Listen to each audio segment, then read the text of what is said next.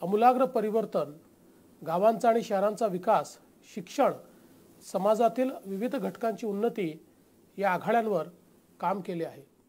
त्यासाठी आपला सहयोग लाभला आहे। राज्य सरकारने आखलेल्या विविध योजना जनतेपर्यंत पोहोचवल्या आहेत। यासाठी सरकार सातत्याने प्रयत्नशील आहे आणि या प्रयत्नालाच आपला प्रतिसाद मिळण्याच्या दृष्टीने या ठिकाणी लोकसंवादाचा कार्यक्रम आपण आयोजित केला आहे। खरं तर या विविध योजना लोकांपर्यंत पोहोचवत असताना त्याचा लाभ नेमका लोकांना मिळाला की नाही, तो मिळाला तर मिळवत असताना काय अडचणी लोकांना त्याच्यामध्ये आल्या, या सर्व बाबी या माध्यमातून आपण मांडण्याचा प्रयत्न हा करतो आहोत।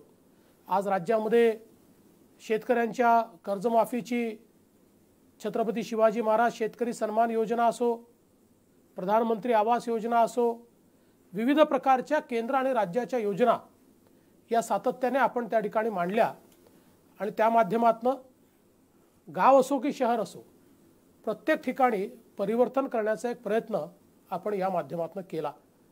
आणि म्हणून आज लोकांशी थेट संवाद साधत जे लाभार्थी आहेत त्यांना लाभ घेताना काही अडचणी आल्यात का हे समजून घ्यायचं आहे, त्यांच्या अजून अपेक्षा काय आहेत हे समजून घ्यायचं आहे।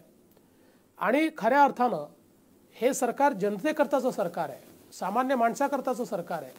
आणि म्हणून एकेका योजनेचा जो लाभार्थी आहे या लाभार्थ्याशी हा संवाद साधत असताना मी एवढंच सांगू इच्छितो की ग्रामविकास असो, शहर विकास असो, शेती विकास असो, रोजगार निर्मिती असो, उद्योग असो, या प्रत्येक बाबतीमध्ये आपल्याला कुठल्याही परिस्थितीमध्ये लोकांपर्यंत पोहोचून लोकांच्या आशा, आकांक्षा आणि अपेक्षा पूर्ण करायच्या आहेत। आणि त्याकरता राज्य सरकार पूर्णपणे आपल्या सोबत आहे। कुठल्याही परिस्थितीमध्ये याकरता निधीची कमतरता आम्ही पडू देणार नाही। विकासाची ही जी गाडी अत्यंत वेगाने आता आपण सोडलेली आहे ती कुठल्याही हालतीत थांबणार नाही। आणि शेवटच्या माणसाचं कल्याण जे आपले पंतप्रधान नरेंद्र मोदीजी यांचं स्वप्न आहे ते स्वप्न पूर्ण केल्याशिवाय आता हा कार्यक्रम आपल्याला थांबवायचा नाही आहे।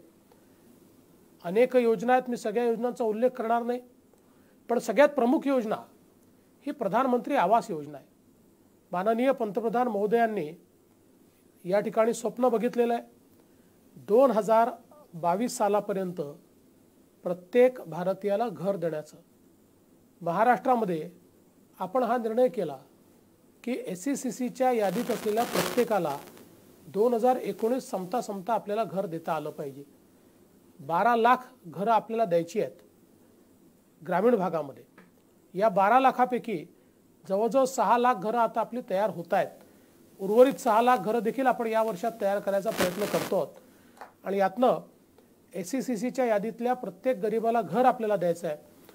आणि मग ज्यांची नावं यादीत आली नाहीत त्यांचंही रजिस्ट्रेशन आपण सुरू केलेलं आहे आणि त्यांनाही घरं देण्याचा निर्णय हा आपण या ठिकाणी घेतलेला आहे।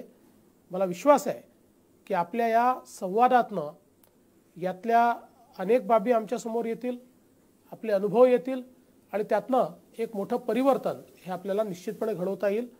त्या दृष्टीनं आपल्या सर्वांचा मी मनपूर्वक स्वागत करतो। अनेक जिल्हे, जवळजवळ सगळेच जिल्हे आपण जोडलेले आहेत, पण कदाचित आज सगळ्या जिल्ह्यांशी मी बोलू शकेन असं नाही आहे, पण काही जिल्ह्यांशी तरी बोलायचा प्रयत्न या निमित्ताने आपण या ठिकाणी करू। आणि म्हणून महाराष्ट्राच्या एका बाजूने आपण सुरुवात करू।